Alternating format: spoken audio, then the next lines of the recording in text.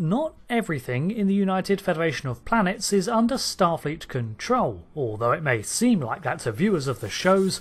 This is simply because these shows primarily follow Starfleet personnel on starships star-trekking across the stars. But it isn't the only way to travel. Hi, Rick here today, and we're looking at the alternates within the UFP that provide interstellar transport.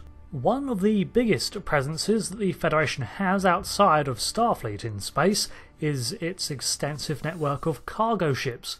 Money between Federation worlds is an absent concept, and replicators can create a large number of materials and devices for colonies and citizens. However, this does not create a truly want-for-nothing society. Some materials, such as dilithium or latinum, cannot be replicated and have a number of uses, and many original material goods are preferable to replicated ones. The trade of foodstuffs, for example, is still commonplace, with many agricultural worlds electing to grow their own crops or raise their own cattle when they can, and perhaps share these resources.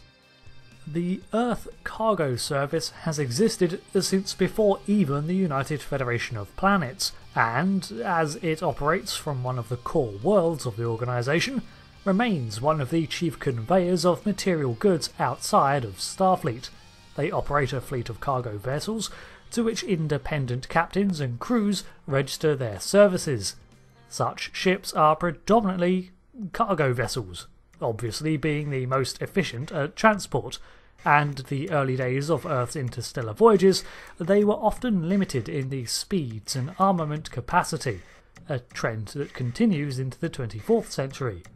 This is because it was institutions like Starfleet that were pioneering most starship technology, and so the benefits were slower to make their way to civilian sectors. Cargo vessels, therefore, would undertake month-long voyages at low warp, hauling whatever supplies they were contracted to take. As such, crews aboard these vessels tended to be much closer knit than those on Starfleet vessels, as these crews were seldom rotated out, and a ship often became a home, while cargo a family business. One such freighter was the ECS Horizon, operated by the Mayweather family in the 22nd century. Originally, these vessels operated to service Earth and her colony worlds, but as humanity's reach grew, they too adopted a wider client base. The Earth Cargo Service is not the only option either. Many smaller ventures have opened up, such as Cassidy Yates Interstellar Freights, which is a small operation run in Bajor and neighbouring sectors as well as Earth. It's headed by Cassidy Yates Sisko, and as of 2399 is still flourishing, having originally only had a single vessel, the SS Xhosa, part of the Bajoran Ministry of Commerce. Starfleet did manage its own transport sector too, and made use of ships such as the Wallenberg class, which was a Starfleet-made tug to which cargo canisters could be affixed. Away from transport, many scientific organisations operated their own research vessels outside of Starfleet control, although frequently researchers operate in cohort with Starfleet due to the nature of the exploratory organisation, its vast resources, and the connections to other political, scientific or diplomatic entities. A good example of this Starfleet cooperation lay in the 2260s era ship, the USS Intrepid. This Constitution-class vessel was on extended loan to the Vulcan Science Academy and had operated a completely Vulcan crew. This shows a huge commitment from Starfleet to the Vulcans, and I doubt that such a hefty loan would be given to a species that wasn't a founding member, but unfortunately, this vessel was lost to a giant space bacterium. Another tale is that of the USS Raven NAR 32450, a specialised Starfleet-constructed science vessel that was given over to Magnus and Erin Hansen in 2354 to investigate claims of a cybernetic race spotted deep in the Beta Quadrant. This vessel, although constructed by Starfleet, was under Federation jurisdiction and civilian operation. However, it disobeyed Federation orders and crossed into the neutral zone before being swept up by a Borg transwarp corridor and being deposited in the Delta Quadrant.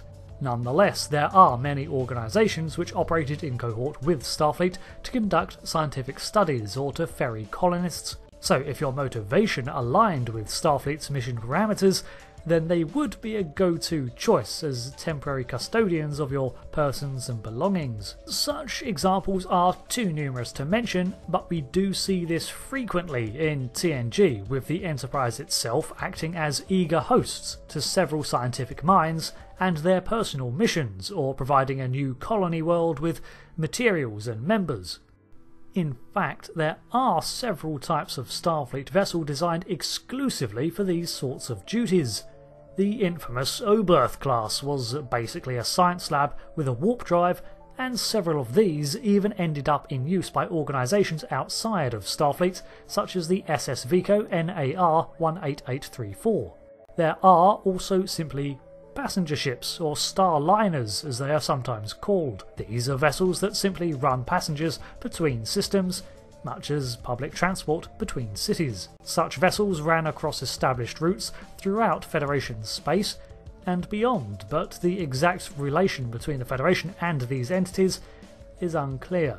One would suspect that they are mostly independent ventures, perhaps affiliated with the worlds to which they operate, but there are records of Starfleet-owned liners, such as the USS Constantinople, which was classified as a passenger liner.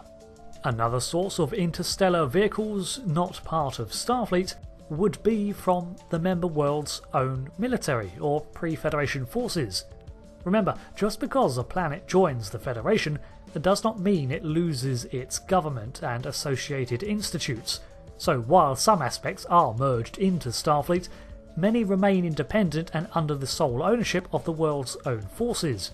This goes double for a member world's own commerce sectors, they just have to adapt to the currency-less framework of the Federation. Colony planets too often had their own ships for transport and defence. Such ships included the Erwin-class SS Santa Maria BDR 529, which again was constructed by a Federation allied facility but was not a Starfleet vessel. Finally, there are those who are simply Federation citizens and own their own starships. Independent ship owners are common throughout all quadrants and systems, and each has their own reasons for flying. How they acquire a vessel is still up for speculation, as money does not change hands, and quite how the economy of such systems works is tactfully avoided. You could always acquire or build your own craft too, but again, how these privately owned ships end up in the hands of someone who wants them is a bit of a mystery with no real purchase option in the Federation. As you've no doubt noticed, a frequent theme in these independent services is the exchange of currency. Even though the Federation does not use money, and the UFP-run liners only require you book passage, other powers in the galaxy do use cash.